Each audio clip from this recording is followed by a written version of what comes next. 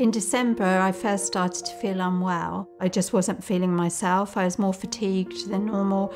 I used to go to the gym 5, 6, 7 times a week. That was a big part of my life. It was a big part of my social life. It declined because I was becoming unwell.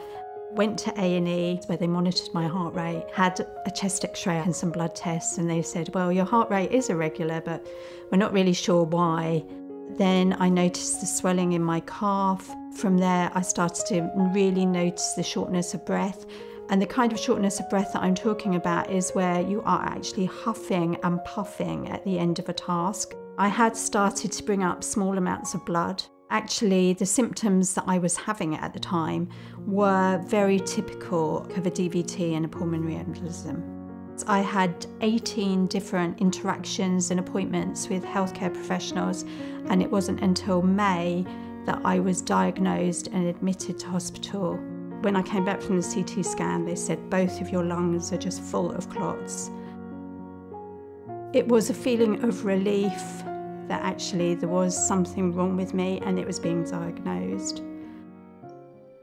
So pulmonary embolism is when some of the clot in the leg or in the pelvis breaks off, travels through the body and will go and block a pulmonary artery in the lungs. And if you have a really big one, unfortunately, if it blocks all the blood supply, it can cause sudden death. Smaller ones cause different symptoms. So quite often people are a little bit short of breath suddenly, or they might have some chest pain, or they might cough up some blood. Those are the classic symptoms, but many people might have a different set of symptoms. So because they're blocking the blood supply, they might feel quite lightheaded or even a little bit panicky because they're short of oxygen. If we find there's a pulmonary embolism, then the treatment must be anticoagulation. And anticoagulation can come either as a tablet if it's a small one, or if it's a little bit worrying and it's a big one, you might have heparin injections or actually a heparin infusion directly into the vein.